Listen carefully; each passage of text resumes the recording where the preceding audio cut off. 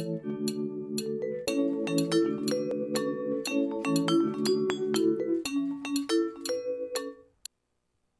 afternoon, everyone. I'm Shauna Randolph, the spokesperson for the Edmonton Humane Society, and welcome to our March Edmonton Humane Society's podcast, coming to you live from the Fusedlogic studio in Sherwood Park. That's just east of Edmonton. Coming up in this month's show, you will meet an EHS alumnus animal who also, well, he gave Betty White a kiss while filming a TV star. Stay tuned for more on that. Also coming up, how to keep your cats exercised and entertained while staying in the safety of your home, and some new ways that kids can have a blast and educated in our shelter, including an expansion of our upcoming summer day camps, which will be filling up very fast, by the way. And as usual, we have Evan Adnams from Fusedlogic. He's behind the scenes. Hi there, Evan.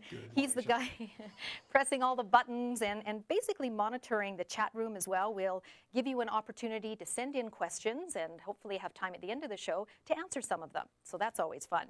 But first, our hot topics. We have this section every month. Basically, it's a way to keep you up to date on some of the hot things that are happening in society. And coming up this month, we are being proactive as we head into the very beginning of kitten season at the Edmonton Humane Society shelter. That season is definitely here. It usually peaks toward the end of March. Our shelter is already filling up with felines. We need to adopt out as many as possible right now to make room for the huge amount that we'll soon be bringing in. 290 felines are in our care right now, so get ready for the return of Wish Upon a Whisker Wednesday on March 16th. It is our lucky shamrocks, all the adult cats that have been with us for 30 days or longer, and those on the adoption floor in our cat condos, not the life rooms. They will have their adoption fees waived, and anyone who can't adopt right now can sponsor the adoption fees for someone else who can. Anybody who can bring a cat into their family right now. All this helps us out financially during the adoption incentive event. You can sponsor online or call 491-3507. And we will have more, of course, right now on our website. All you have to do is check out EdmontonHumaneSociety.com. More on Wish Upon a Whisker Wednesday, which is happening this Wednesday, the 16th, from 2 until 7 p.m. So please spread the word on that. And now, a look at what's been going on at the Edmonton Humane Society since our last show. It is time for our month in review. Every day is quite eventful in the animal shelter world, so this month, a look at a celebration with the adoption of 2 of our longest staying residents. An extremely generous girl pays us a visit, and emergency surgery on a puppy who came to us after swallowing an entire chicken. Take a look at that.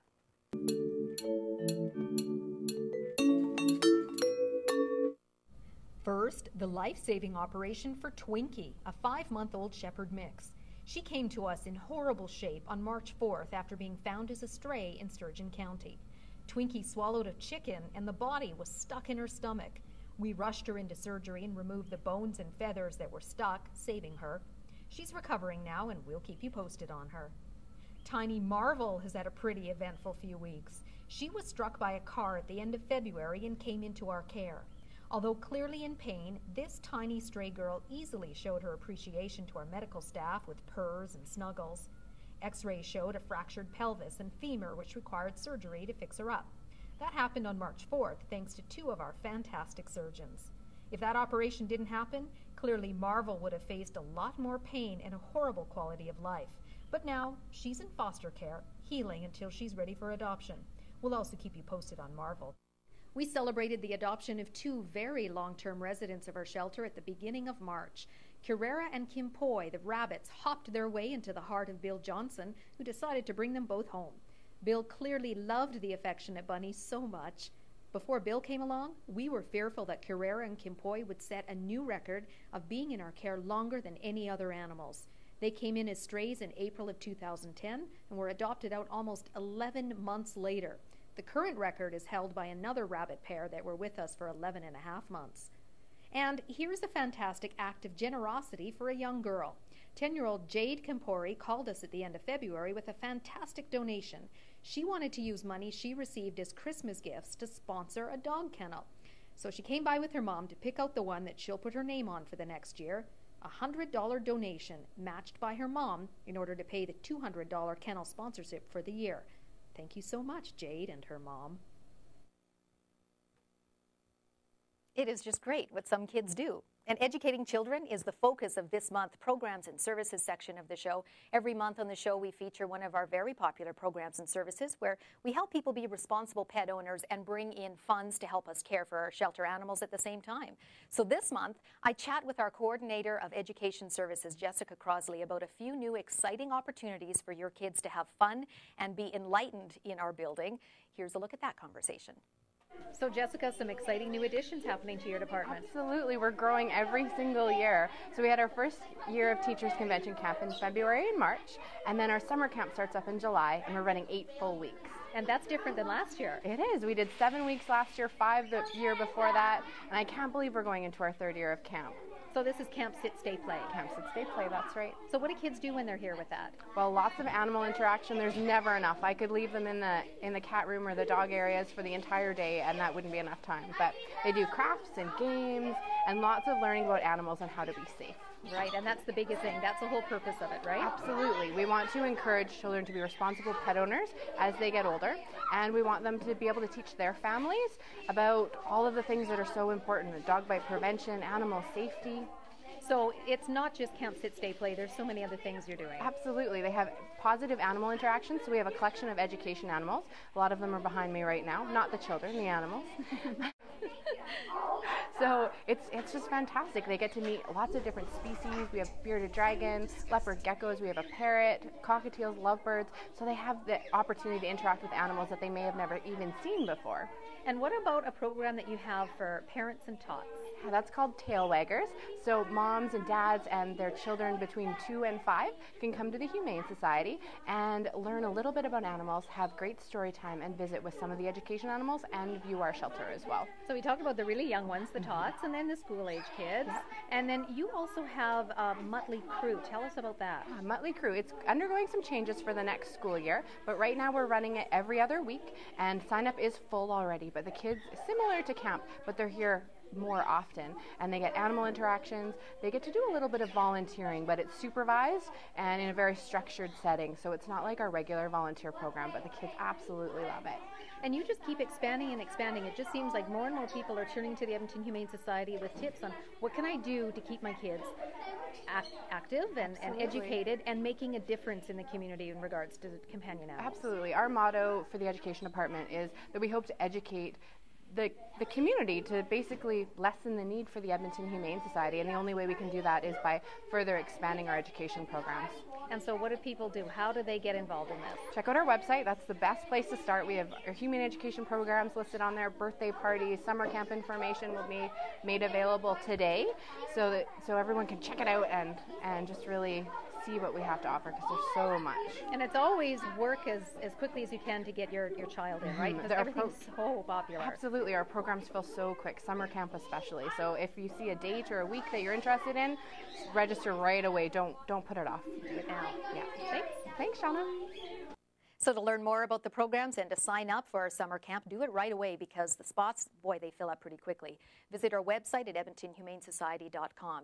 Stick around after the short break. We're going to have live in our studio an EHS alumnus pet who's also a TV star. Don't go away. Yes, ready.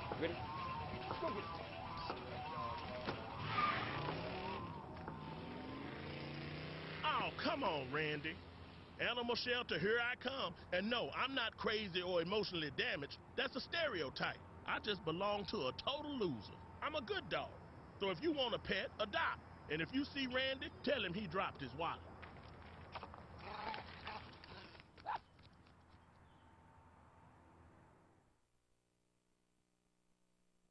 Hi, I'm Betty White, and this is Yogi, one of the 4 million beautiful dogs that end up in shelters and breed rescues every year.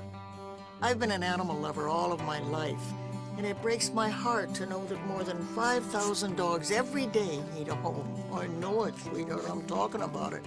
So let's help Yogi and all those other dogs in need right now. Your donation to the Pedigree Foundation will support its mission to help dogs find loving homes.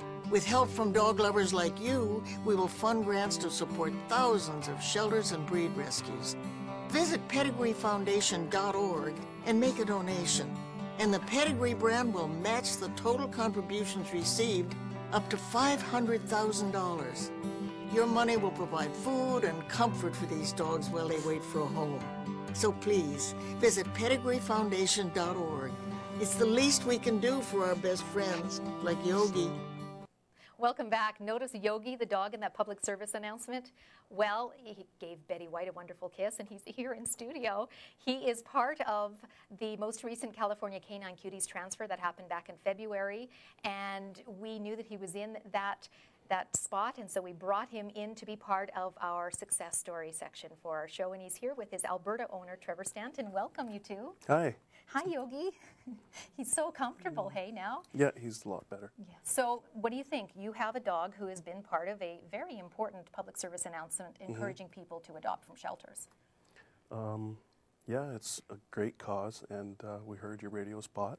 Yeah. So we looked on the website, and there he was, and we took it from there. We lined up early. So you knew that there was a group of dogs coming from California, part of the transfer, and then you went on our website and saw Yogi, and that love at first sight, or? Pretty much, yeah. We liked him.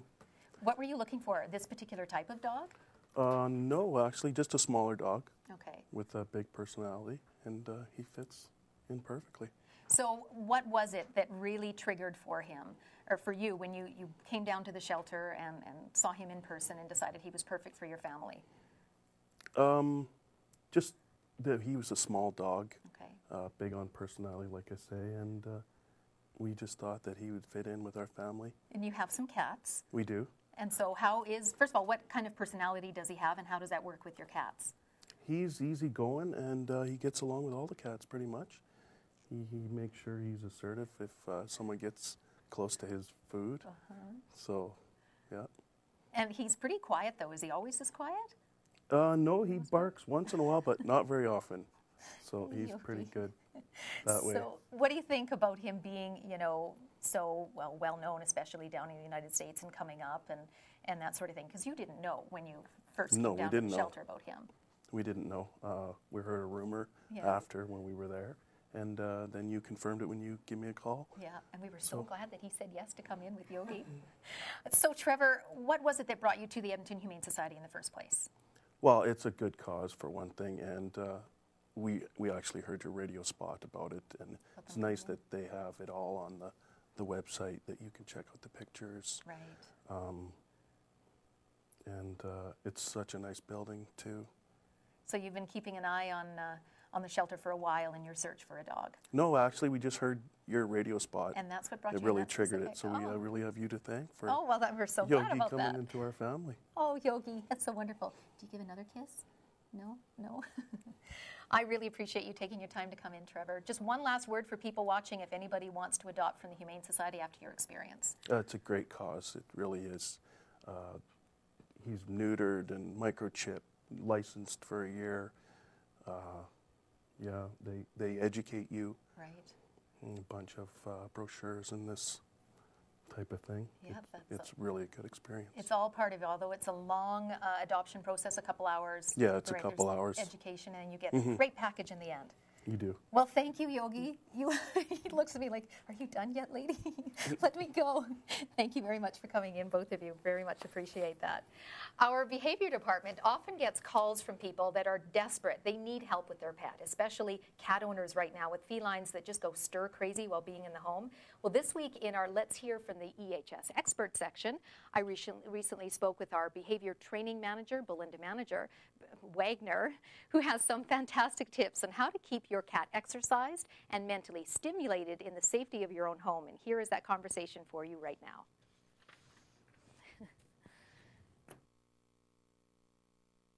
So Belinda, the first question, because many people are wondering, why do cats need some enrichment just like dogs?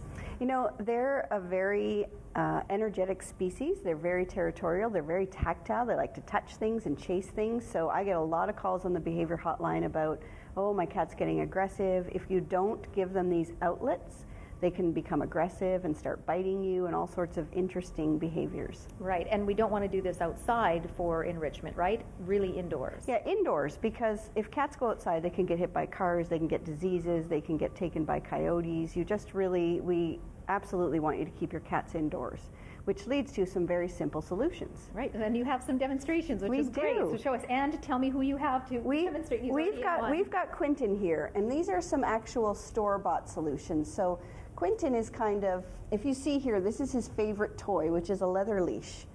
And Quentin loves his leash. This is his best friend. So he carries this everywhere with him. So here we've got some store-bought. Let's move over to this one. Okay. This is actually a feeder. So this is a useful tool in that you've got to feed your cat through it. So we're pretending this is food. All right. And it goes in here, and the cats have to fish out the food. So they've got some enrichment with their paws here, fishing out the food. Quentin, okay? come see. Quentin, look. He's focused on the Yes, leash. he loves his leash. There's some food in there. See, for Quentin? food. There's your leash. Okay, I can see how they'd really be interested in that. And they have to eat, so it's good for their hands to get going. Then we have a classic cat tunnel here. All right. So with Quentin, of course, he just loves his leash. And you can get them used to the tunnel. It's crinkly, it's got toys in there, you know, and they like to get inside things. How many of you have brought home a grocery bag and the cats, you know, jump in it? Right. So then we get to the point where, well, people don't have a lot of extra money. So classic things, a box. Okay, here's the box they come in. Now Quentin loves little holes and things. He loves his little leash. He's going to one of his favorite bags, but let's see if he'll go in here and get his little leash. Here, Quentin. It's in there, Quentin. Look at your leash. Oh yeah. Okay, and then you've got, this is just a little toy you can poke through and have him kind of play. He just is focused on that. Yes, he is. He loves his leash. And he loves this kind of bag. This is a bag from IKEA. It's nothing special. It's wrinkly. It's crinkly. Tap on the other side. Cats will go in there and play with it. You know, and they like to pounce and play, and then you can actually make a little jump for these animals. So they like to be active. They like to climb. You should have lots of different levels of height. Okay. And so we can lure him onto here. See if he'll climb. This is just an old milk crate. He says, "Where's my leash?" Yeah. Hey, Quentin? You can pick them up there, give them a pat on there, let him feel things out. He says, "Where's my bag?"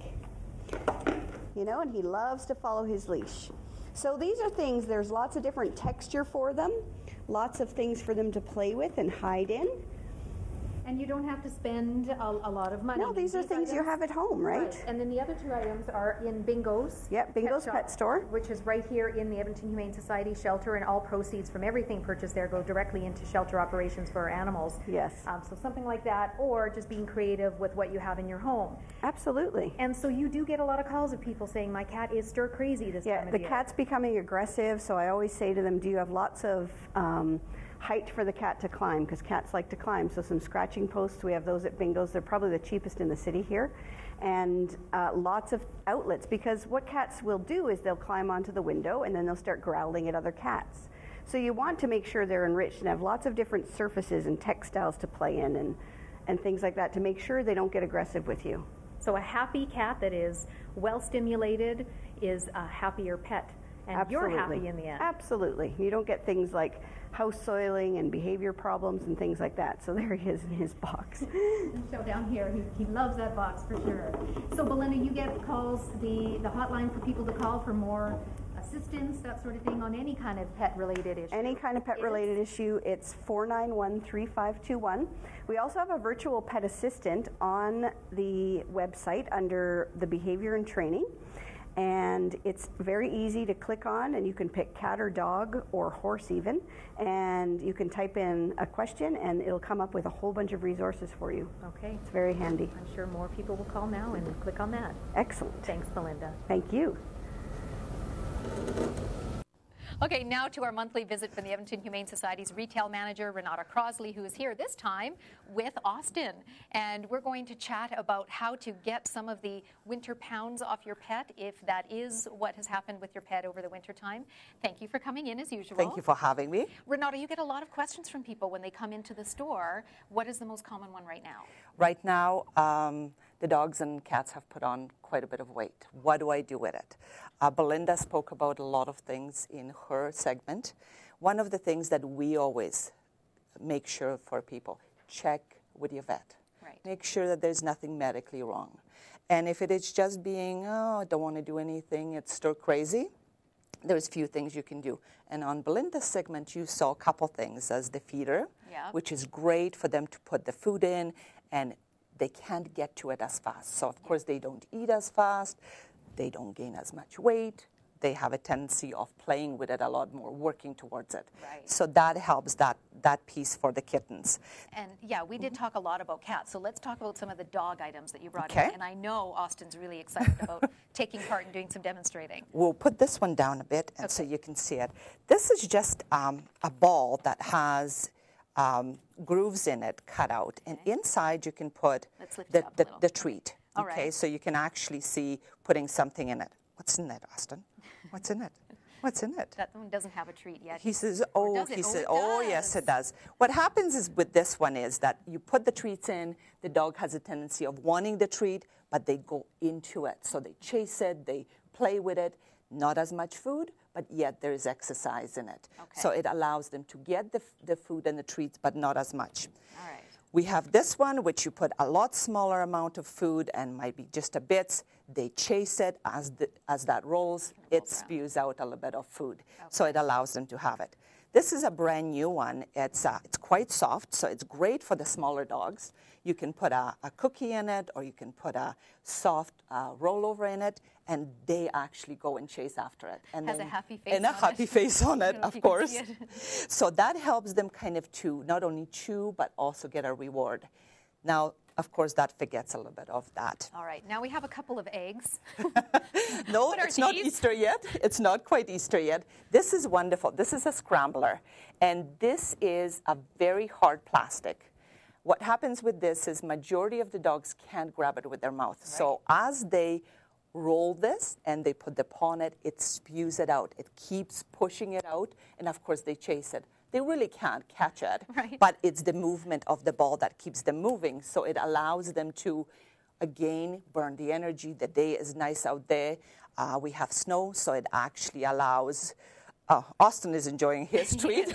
This is really good for those breeds like Border Collies and that too, absolutely, right? Absolutely. And those are the ones that we often think that they will not play with the big ball, or even the small dogs that we don't think of it. And of course, they just think this is great because it keeps sliding on the snow or on the dirt, and they end up, Austin is right at it, ends up having that wonderful movements for them.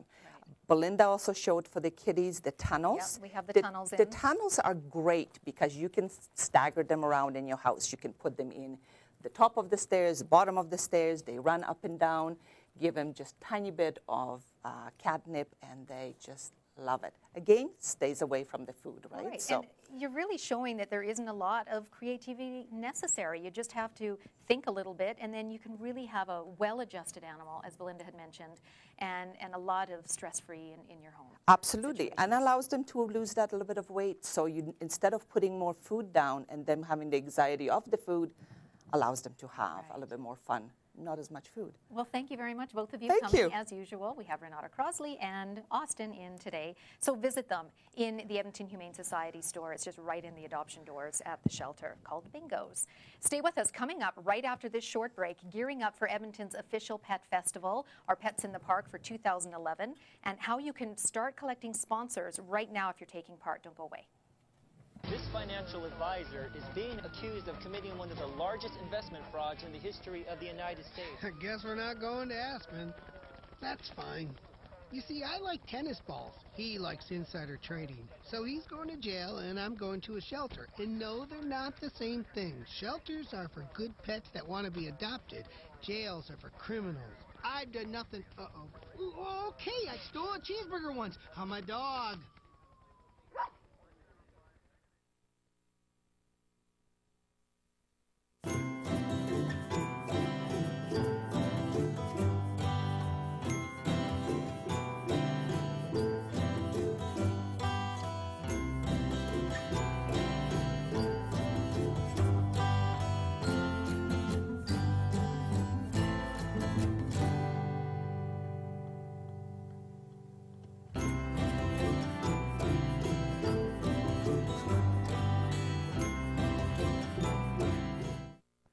Welcome back, everyone. Every month, we like to remind you of the many ways that you can support our shelter animals. And this month, gearing up for our biggest fundraiser of the year, Pets in the Park. It is coming up, Edmonton's official pet festival this year, being held on Sunday, June the 26th in Horlack Park. You can be part of the sponsored fun run and walk, take in animal demonstrations. You can also just bring your animal to the park just to hang out as you stroll through the animal care trade show that we have every year.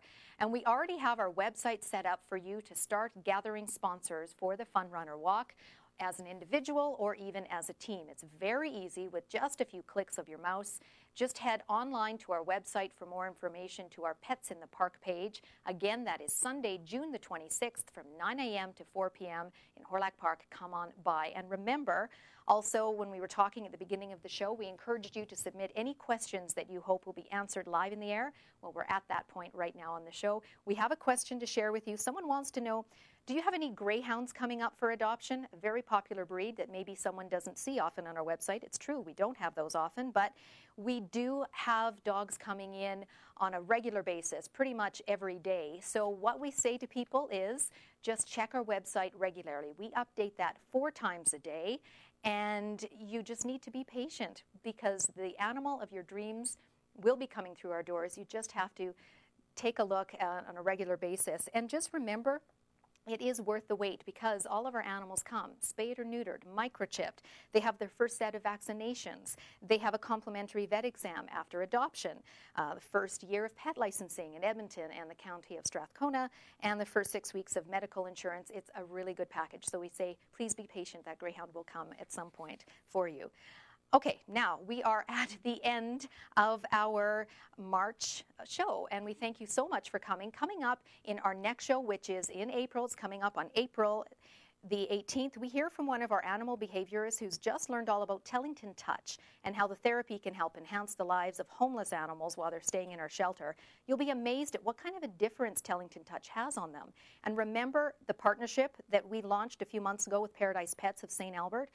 They are no longer selling cats and dogs in the pet store. Well, the owners have now decided to expand to another species of animal that they will no longer sell as well.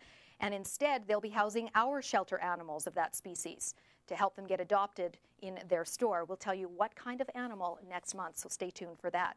Now, before I sign off, stick around to catch a special tour of our building in a video produced for us by some wonderful volunteers. You will love this. It's lovely. Before we play that, though, I, of course, have to thank you for watching. And please keep tabs on us on Facebook, on Twitter, on our website, and catch our March edition here. It'll be on video on demand on our website and on Fusedlogic in just a few days. And stay tuned. Again, our April show is April the 18th at noon. So watch for that and take a look again at this special item produced to us, a sort of a tour of our building. Take care.